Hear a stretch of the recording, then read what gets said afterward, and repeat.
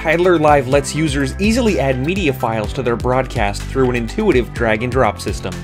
By dragging image, video, and audio files directly into the layers list, you can quickly prepare media files for your broadcast. Selecting an imported media file will display it in the preview window.